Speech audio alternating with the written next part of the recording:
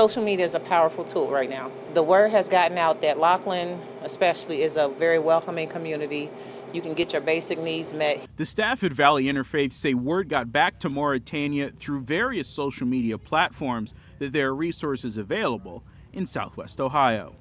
The group opens its doors daily as a food and clothing pantry for anyone in the neighborhood in need. They're working to get those who have relocated from Mauritania the essentials. They're running from violence, chaos, even murder. The staff says they help hundreds of those who have fled the West African country each week, all while learning their stories. One of the stories I've heard is the member's family was a group of civil rights activists, humanitarians, so they started attacking those people. They actually combined their money to send him here to get away from that violence and possibly being killed. Most of those fleeing fly to Central America, then move through Mexico and get on a bus to the U.S.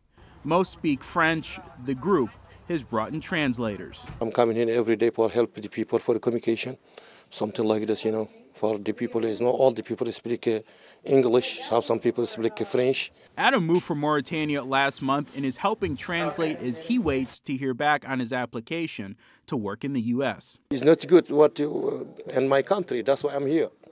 If it's good, I don't leave my family. I'm coming here. The staff is also helping those who visit with their citizenship applications.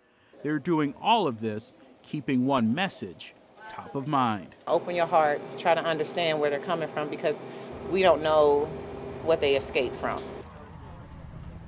Members of Ohio's congressional delegation last week introduced the Temporary Protective Status for Mauritania Act. This status would last for the next 18 months because of the unrest there. Paula.